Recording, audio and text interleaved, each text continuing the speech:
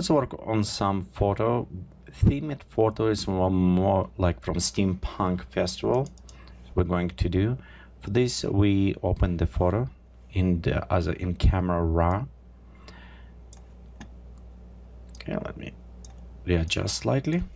Okay, and we look on this image, you'll notice this is image CR2, so it was camera raw photo shot inside with a Canon 5D Mark III.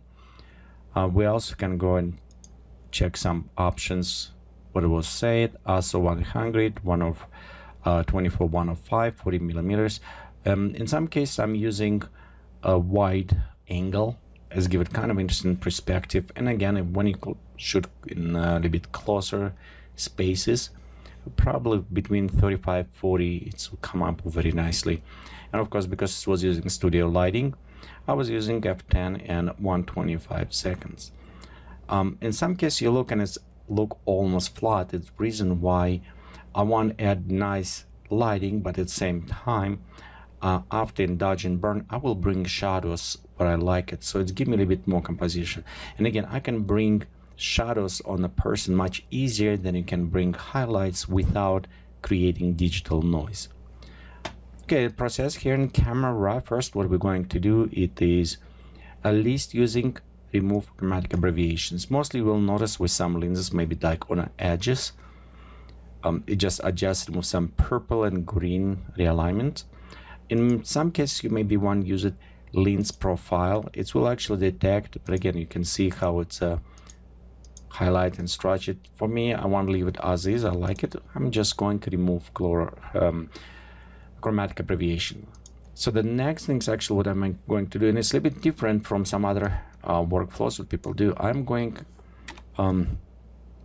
first add sharpening, and reason is why, because for me, I want to add some sharpness to this, and it's to the image. But when it starts introducing noise, I want to remove those noise after. So I'm going to bring, and about, if you're going anywhere from 50 to about 83, you kind of have a very safe look. With the guys, it's a little bit easier. With the girls, you will start carrying with the latest more visible effect. And you can see right here, we have a lot of this. So I'm going about maybe 60, somewhere around there. We'll take details and we can bring them not that much, but just slightly down. Additional adjustments, we could add, remove some luminosity, and this will apply a little bit more when we kind of remove some shadows. So maybe some noise we'll try to remove on that.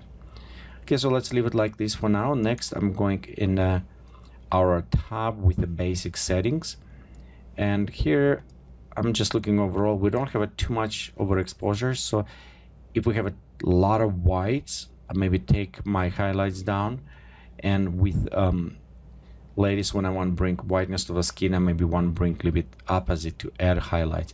So in this case, I probably bring just a little bit up because it's look a little bit darker to me, and I'll take shadows and also bring shadows. So notice right here when we come closer, darker areas, the adding shadows, we need to be careful because it starts introducing a lot of digital noise in this case. Mostly we'll see in the darker areas. Something like right here, you can see we introduce, but we start having details. So I'll bring maybe about 30-27 for this image. Okay, I don't need to modify whites and blacks. Maybe just add a little bit curving in on highlights and darken. So here it does this type curve, just bring a bit more. Again, not flatten all the way, but work a little bit on the face. Next step, I'm going inside the HSL grayscale. We'll work with the luminosity, and right here you will notice many times if you take highlights and you bring them down, you'll notice we add some shadows to this because the dimension, what's happening when we're creating the brighter light, it's meaning it's kind of stepping out closer to the light or to the camera, and darker it's more far away, so we can add additional shape to our image with just work on this. But again, when I bring highlights down, we have nicer, deeper shadows, but the problem is I'm start losing some of the skin look too dark. So we can work with orange color to add luminosity and yellow, and in some cases you can see how it will add a little bit better detail. So I want to bring this up as well. My background is green, so I maybe want to take just slightly down to make it darker on those colors, and maybe a little bit even brighter. So overall right here you can see kind of applied. Okay, so right here let me just preview it. Okay, for purpose of this tutorial I'm going to open this image and as 8-bit. If you need change, just go down right here and you can select this as 16-bit. For some commercial shots or maybe for the magazines, they may require higher bit depths, but you can change. For the purpose of tutorials I will use 8-bit. This will process a bit faster on the filters. Okay, so when we're done, I'm going to open, and I'm open as a normal image, so I won't open this as a smart object. You can always change this to the smart object, but for me, because I will preserve the original, I can always come edit. And with Photoshop now you can go inside and edit again in camera raw filters anytime when you need it, so you can go back and modify it if you need it. Okay, so right here for this we have one image done, and it's a little bit different workflow depend if I work on a male or female characters, because I need to process sometimes skin. Many times when I process skin, I like to leave some imperfections in the skin on, so it's give it a little bit better feel as natural. So for the male I'm going to add a little bit painting effect on a skin, something removed, and we'll add also start dodge and burning. So to add painting effect, Control J. This way we duplicating the layer.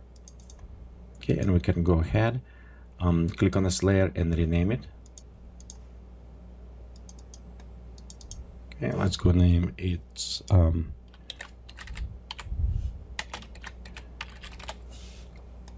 skin. So we can go inside, and I'm going to filter noise, dust and scratches. You'll notice how it's kind of creating almost painting effect. I'll just take a little bit lower on this character. Let's click OK, and we'll go create mask, and on mask I press Ctrl I to inverse. Next we'll go use a brush, and we're going to use it for this soft edge brush, opacity 10, and I'll just switch to white brush. So I'm kind of start brushing in some of the right here areas slightly. If you're using Wacom pad, you can use it with pressure sensitive. Because I'm using mouse for the purpose, I'm just need to go a little bit more. But overall you can see I'm kind of adjusting. The one eye you can see kind of squeal. I'm not sure if I like it, leave it this way, or I want to retouch, but in some case natural look I will probably leave it on. Won't modify eye that much. We could expand it and bring a little bit more down, or copy inverse and just add it that way, and maybe we'll do after, but for now kind of squinting. I like this, add a little bit more look on this eye squinting. So from this look it's look okay. Actually add a little bit more characters, and again those imperfections, it's what create better looking character. So I'm touching can, and remember when you're retouching skin, be sure you retouch if the fit is there and skin, so you try to match the skins right there. Okay, it's all for this one. Again, if it was female, will a little bit different workflow, but I think on the skin it's look good. Okay, this also same nice smoothing. If you have a problem with for example noise, black noise, you can always go inside, and then this will kind of remove some of that noise in black.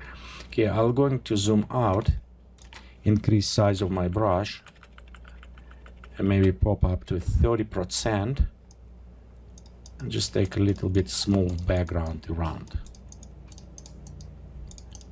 You just remove some of those wrinkles or make them look a little bit softer. Okay, go right there. So So we still have the wrinkles, but as I said before, we just smooth them out a little bit.